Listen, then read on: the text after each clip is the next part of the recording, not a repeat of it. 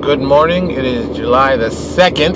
See, I knew that date. Here I am driving to work again. So, this is July. I want to talk about a lot of things going on in the world of Kickstarter. Alright. Because, apparently, the summer months are big time for Kickstarter. People are doing a lot of Kickstarter. One of my favorite guys, Rune, the guys who are doing Rune, have just put out their Kickstarter, and I'm very excited. I put my money down, of course. I've been a big fan of the setting from when I first saw it. I always said, I thought visually, that setting was amazingly cool. I was like, oh, I like this. I don't know what this is, but I like it. Looks cool. I like it. And then they describe themselves as being Stormpunk. I'm like, I don't even know what that means, but I know that means cool. And that always makes me laugh, because it's like, you put two words together that, storm and punk. Stormpunk! What the hell does that mean? I know what punk means. I know what a storm is like, so, you make some great analogies and you go from there. And I think they did a great job with that. I think their new updates to their website has been amazing.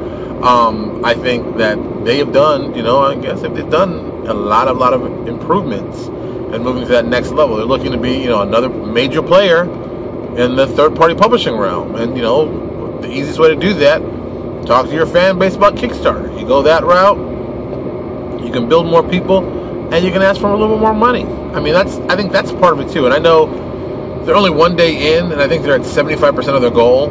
So, they're basically there. So they'll be there within a day, if not two. And then from there, it's just, what other cool threshold goals on top of that. So, since I'm talking about them, I will also mention, we of course are working on our Kickstarter for Obsidian Apocalypse, Cross of Fire, with the longest title ever. Cross of Fire Saga Adventure Path for Pathfinder. I mean, geez, are any longer? So we're working on that. I'm still getting artwork in. We got another piece back in through the artist about Cassandra. We put that up yesterday so people could take a little more refined look. But the next time go around, that'll be probably the final one, and that will go up, and that piece will also go on the Kickstarter. It's important we're showing it off to people. So, I'm working on adding little pieces left to it and stuff like that. But we basically are about, I'll say 75% done. We're to the point where actually I might show it off to people. So I'm thinking about putting a preview link out there, letting people go through it, looking and saying, oh, what do the rewards look like? Oh, this is what I can get. Looking how it's set up, getting a little of the background. I'm still waiting for, like I said, a couple things, but that's it. And I'll tell you, of late, I've been doing more and more Kickstarter research and looking at ways that implementing Kickstarter and making more successful. Just last night, I happened to notice one. I was reading something. I don't even remember what I was reading. I've been reading a bunch of stuff lately, so it's easy for me to get confused. This gentleman, who's also on Tim Ferriss's website, and you guys are like, who's Tim Ferriss? Tim Ferriss is the guy who wrote The 4-Hour Workweek, which I think is a great book with a lot of great ideas. And apparently a buddy of his did a Kickstarter. And, he basically ran this whole thing of, how to raise $100,000 in 10 days. And it's like, well, that's a lot of money you've done pretty quickly. What did you do? So he wrote down what he did, how he went about it, and I looked through some of it. Some of the stuff you already knew. Some stuff was basic stuff, but some stuff was really, really inventive. And I'm like, ooh, this is kind of, I've got to dig deeper. I got to get deeper on this. So I'll be reading it later on today, getting a little more insight, getting a little more focus of, what's that? What's that new thing that's coming out? What's the cool thing coming out? Because I think when it comes to something like Kickstarter, it is all about the connections you've made, the people you talk to, and stuff like that. But it's also about how cool the product is and how many people actually know about it. Because this is about numbers. 100% about how many people know you depends how much money you can get. The more people know about your Kickstarter, the more money you'll make. That's just a pure, simple fact. And I very much agree with it. I think it's very true. Another weird thing I've noticed with Kickstarter, and I've noticed this lately. It's like it's popped up more and more. Maybe I've just been more focused on it. I've noticed that a lot of people are running 30-day Kickstarters. Now, while doing research, realized that a 30-day Kickstarter is actually kind of short. People will be like, 30 days, that's a long time. But here's something a lot of people don't take into consideration. And I didn't take into consideration until I read it and I really sat down and thought about it. Most people, most people get paid, once every 2 weeks. That's very, very common. So 14 days you get paid. And most people have certain parts of their paycheck allotted to certain things. I know for myself, a good majority of my, like, well, you know, part of my paycheck goes to pay my mortgage. You know, this check goes to pay the mortgage, this check goes to pay this. And that's how I've broken it down in that kind of scenario. And I think most people do that too. So my theory is, you know, my theory that I've read and I agree with is that most people have one check that's specific for their personal house bills and things like that. Then they have another check that's for their fundamentally fun things. So, you know, realistically, you should always have your Kickstarter have at least 2 pay periods, which, okay, that'd be 28 days. Now, me, I'm not gonna lie, I'm a little cagey, I don't know, what happens if you have the 1 month, hey, I got my paycheck for regular stuff, then in the middle of the month something happens, like with my car, you have a massive battery issue and you gotta get that repaired. That's $500 you gotta spend on that. Well, there goes away that little money that you possibly were gonna spend on something else. So for me, I believe, okay, I don't want to go more than 45 days for a Kickstarter. Because that, to me, is like, that's get too long and drags out and people start forgetting about it and they find other reasons for stuff to back. That's the other part of the thing, too. So I would say, you know, 42 days. 42 days is, you know, 6 good weeks. In 6 good weeks, you can find someone who can donate, you know, $20 to you and stuff like that. During that time, they'll generate enough income due to their salary that you should be able to say, hey, we've got a Kickstarter going on, hope you can put $20 in, and that shouldn't be too much of a thing. After 6 weeks, yeah, that shouldn't be, or even close to 6 weeks, you know, that shouldn't be a super duper issue. And that's how I've always kind of focused. I always liked that idea. It makes a little more sense to me. And, you know, 45 days, well, 42 days, it's not the shortest amount of time, but it's not the longest amount of time either, you know. Some people are very much about, you know, they want it to be, you know, whatever short little time. Some people want it to be 30 days. I just think 30 days is too short. Like I said, I think 30 days is too short. You know, oh, I ran it for a month. Well, you know, you could put 2 more weeks into it and maybe push some more people. And there's that other side. And then there's the other side of the actual marketing, I guess it'd be tangent to it. I guess it'd be tangent, yeah. There's so much of the cool stuff going on that you could do to promote yourself, and promote yourself in places that you may not normally promote yourself. You know, something they said last night, and I thought this was really genius. They go check out Kickstarters that are similar to yours. Guys that, you know, very, very similar to yours that you think would work well for you, or ones that you would enjoy, or your company or whatever would fall in place with. Go there and like look at the page, like 2 or 3 of the pictures. You know, look at the page, see 2 or 3 of the pictures, and if it's artwork or something, like, you know, whatever it is, whatever the picture is, copy that picture and drop it into Google Images. Now, a lot of people don't know this. You can basically copy an image, or even drop and drag is more appropriately. You can select an image, drag it over in Google Images, and Google will search via that image. Now, some people don't know that, which I didn't know it for, you know, about a year ago when I found out, or I guess it's a year, I don't know. But I found out, it's like, oh, this is a cool idea. So what happens is that where that image has been used, it'll pop up places. And what usually happens, and as I found out last night doing this little thing, there are certain news sites I'd never even heard about. I was like, who's this? That were talking about people's Kickstarters. The Kickstarters that I knew, and I didn't even know about these sites. I didn't even know these sites existed. So it was a great way to see, hey, this guy talked about this Kickstarter. I've got a Kickstarter in the same vein as this. Maybe I should send an email to this guy or girl to see if they want to talk about my Kickstarter. And that's, you know, those are tactics to use to help you become more successful in your Kickstarter. When I first got started, I went through all my old Kickstarters and looked at all the places that we got links from. And got there, went to the website, got the information. People, why is it driving so difficult in Florida? No signal. There's so many no signal people. Just drive. I don't understand that. Like I said, so many people went through my list, checked out their emails, and made a whole list of people I'm going to email, of course, about the Kickstarter and how they can help and things like that. And I think that's part of the research, because I mean, I've seen a lot of Kickstarters of late just go up.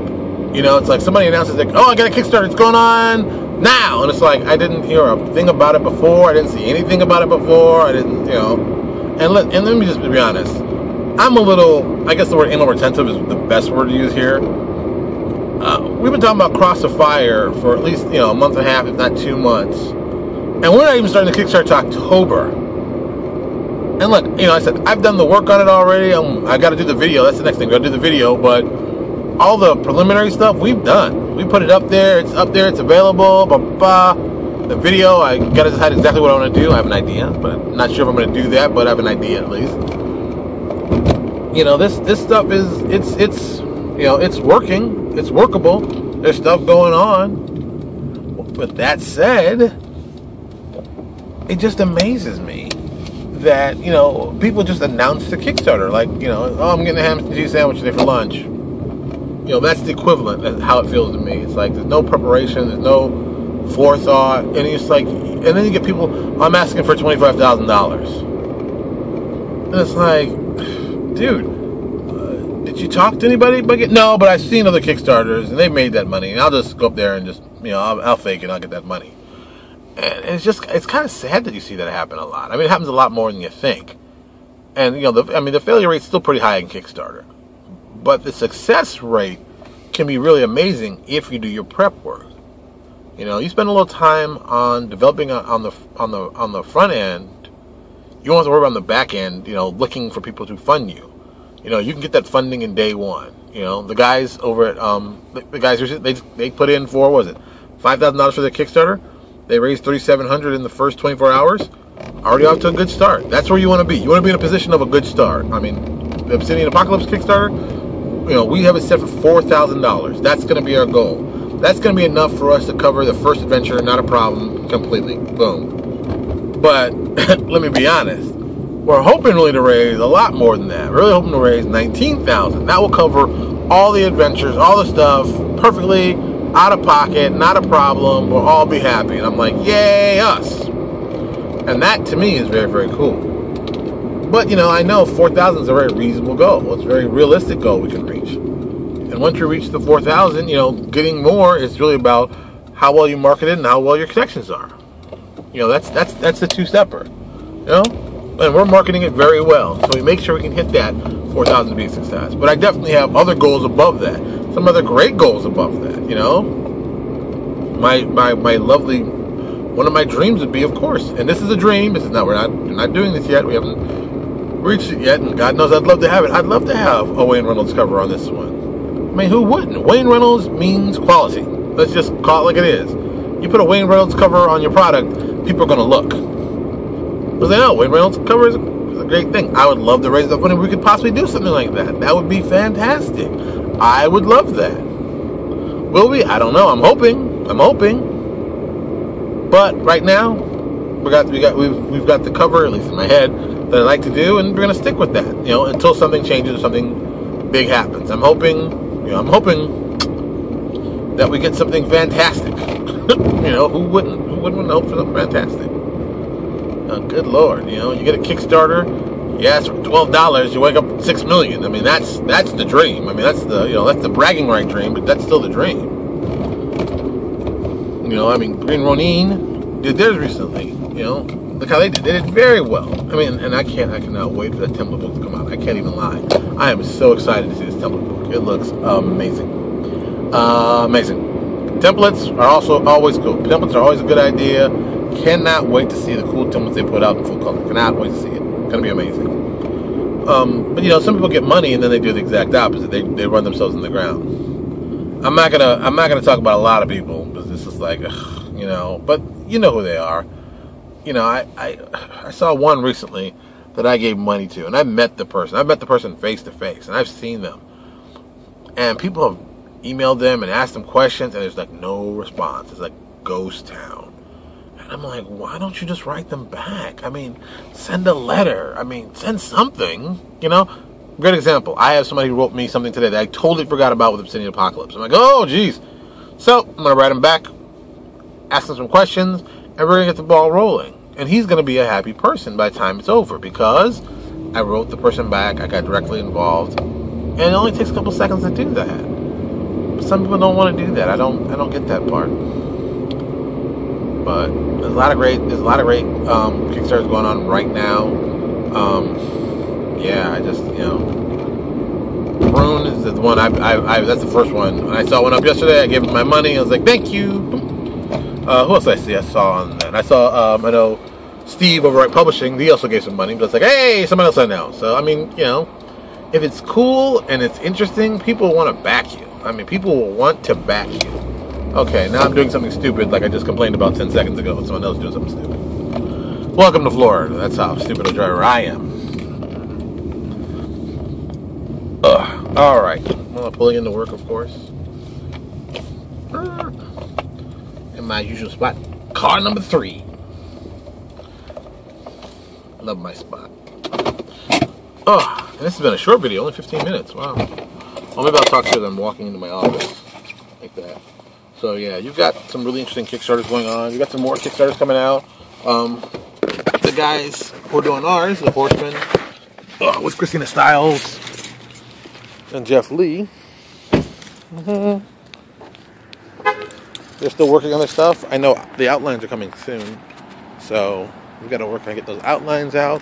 But I'm very happy. Everything's going along well. I haven't had to do much, thank God, at least for this part. When the layout part comes, I'll be working like a madman, but that's just me. That's how I roll. Alright, I'm about to walk in, do a good day's worth of work, and I'm off. Oh, and by the way, before I run out, a lot of you know that we're having a Google Hangout tomorrow. Oh, look, a newspaper. We're doing a Google Hangout tomorrow.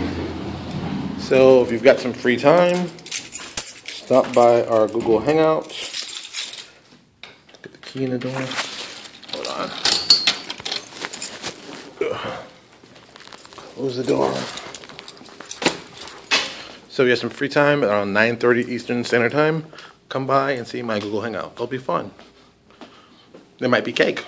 You never know. All right, talk to you later.